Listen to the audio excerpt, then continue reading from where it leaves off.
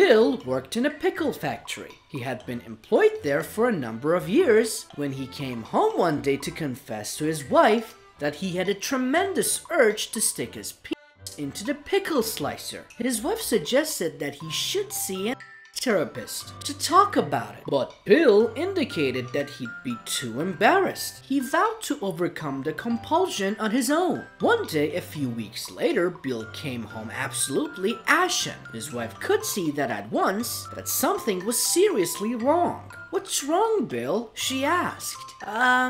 Do you remember that I told you how I had this tremendous urge to put my into the pickle slicer? Oh, Bill, you didn't. Yes, I did. My God, Bill, what happened? I got fired. No, Bill, I mean, what happened with the pickle slicer? Oh, she got fired too, the man says.